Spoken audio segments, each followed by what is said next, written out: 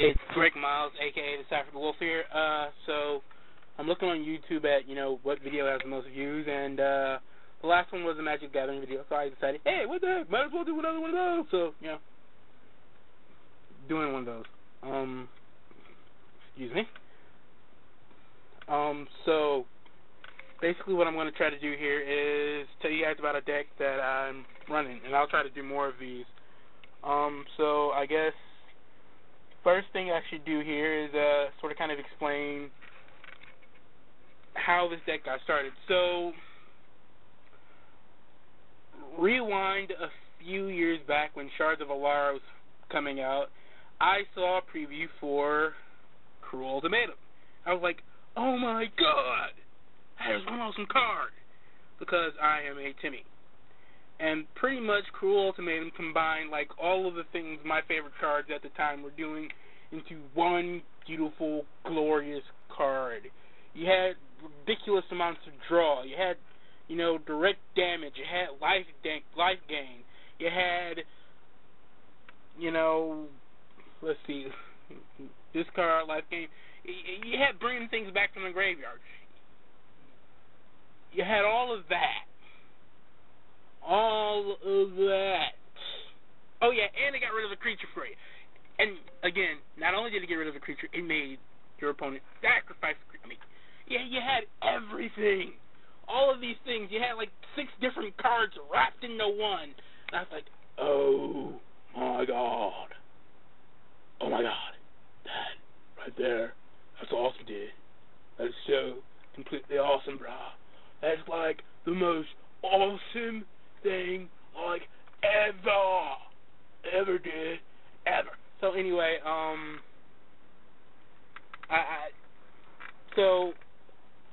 I've pretty much spent a bunch of time just playing with Cruel Ultimatum.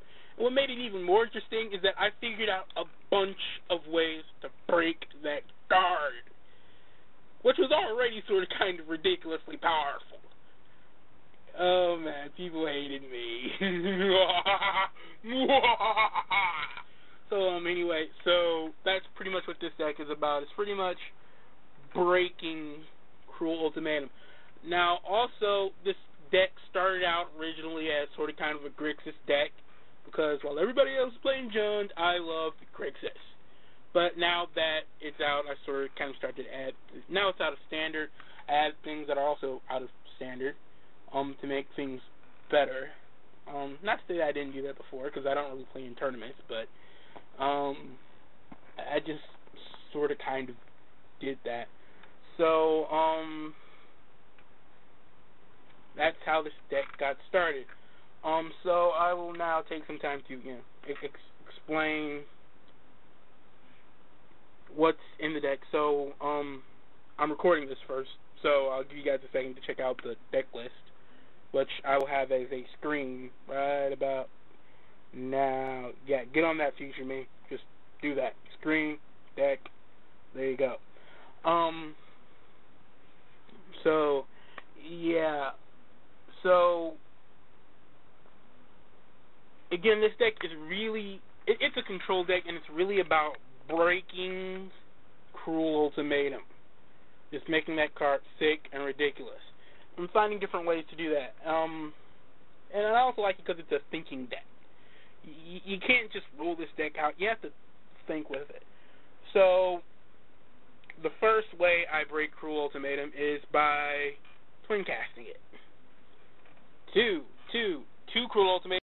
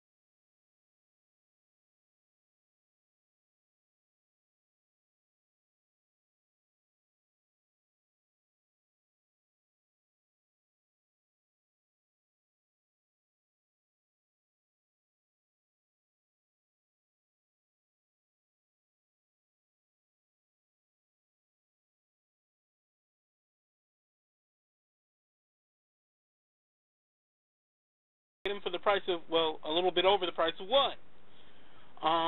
So, yeah, there you go. You twin cast and boom.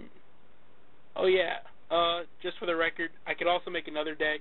I just had a thought of something else I could do with it, using Jura of the Gen 2 to sort of kind of get it out there, and actually I think I did that once. But anyway, that's not this deck. So anyway, what you do is you twin cast it, which basically means, now this is for a lot of mana, but the way the deck runs is that there's other stuff you have to protect yourself, and other things you can do to sort of kind of protect yourself until you can get to breaking it. Breaking the broken.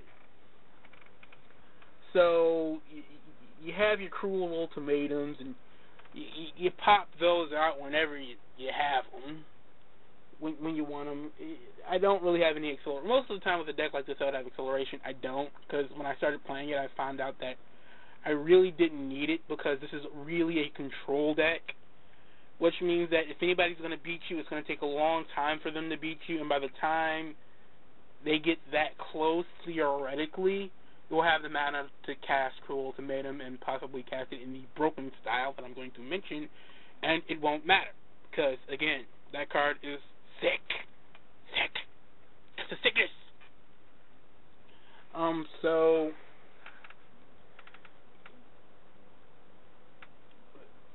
the way, so anyway, the first way, well, let me start with this sort of kind of early game way this thing works out. The early game, you're really trying to focus more so on protecting yourself and making sure that you don't die. You have your twin cast and your echo mages for that. The cool thing about twin cast and echo mage is that they also work really well with the other stuff in the deck that would help protect you. Like, you know, you could echo mage a Grixis Charm and, you know, get something cool going there. Or if you have a fully, one of the things I love is just having a fully powered echo mage and just lightning bolting something like, yeah, that's 9 damage. Go Echo Mage! Woo! So you have Echo Mage who can really do that. And also, the really cool thing about Cruel Ultimatum, and there are other cards that can do this, but I sort of kind of really like Is It Chronarch, because it's sort of kind of the simplest and doesn't require that much maneuvering. There are other cards that can do this, like Eternal Witness, but then if I had an Eternal Witness, I would have to bring in another color green, which I guess I could, and I have done previously. And it's not actually that hard for me to do that, because I have cards that'll do it, and I know how to go about doing it, but I really just didn't want the hassle at some point when I was making this deck. I should also mention that this isn't actually the deck I used to use, but I sort of kind of just made this deck from memory and tested it out a little bit on Modo. But, yeah. But anyway, you have your Is It Chronarch, who pretty much brings back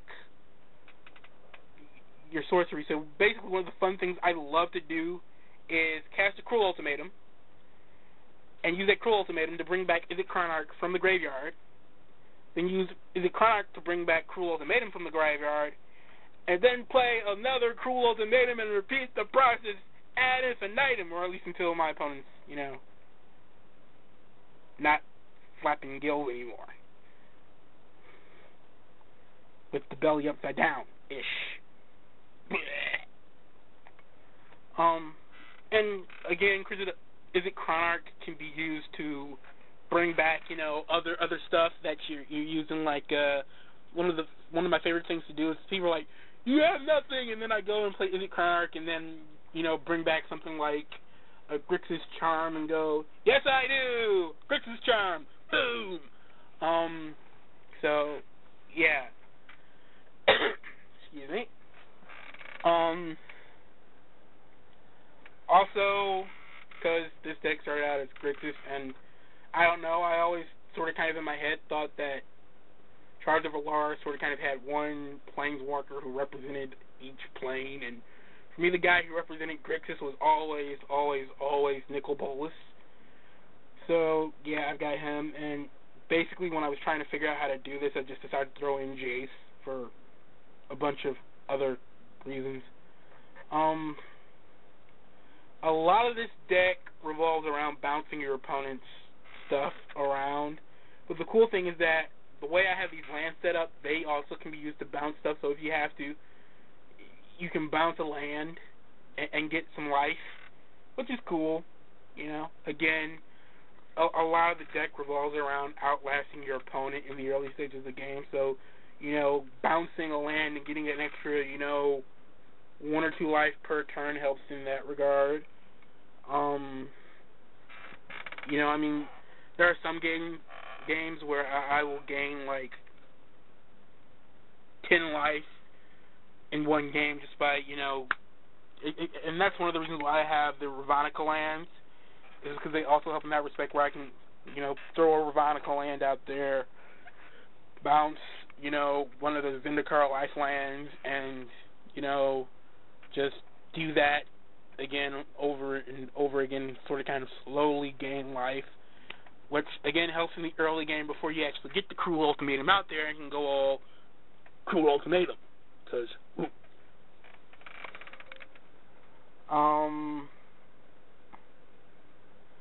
so let's see, that's most of what's in here. Also, the spells in here are really sort of flexible, which is why I like them. Again, this is a thinking deck where you can't just play stuff and go, yeah, you know, every game is going to be a little bit different with this deck, because with cards like Cryptic Command and Grixis Charm and Lightning Bolt, you have so many options on how to defend yourself.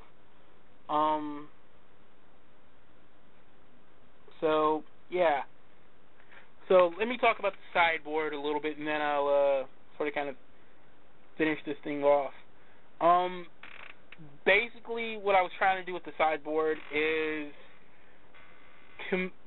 I have another deck that's really close to this deck. Actually, it was really just me sort of kind of trying to upgrade the previous deck I had with Zendikar deck tech.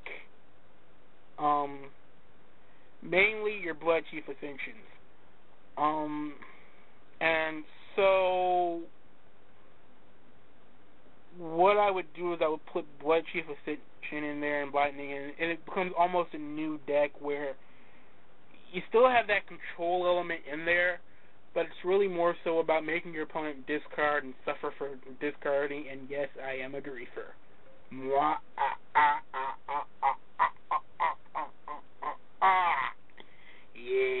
Yes, griefing.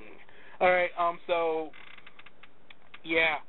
When I was making the sideboard, I wanted to put both Lilani and Jason there, but the way the cards worked, I just decided to bump Jace up into the main deck. The cool thing about that is that Lilani and Jace have this really cool combo going on where they feed each other, where you can use Jace's, or at least what I like to call him, Jace Classic, because I can afford new Jace, as most people can't, and it's not Wizard's fault.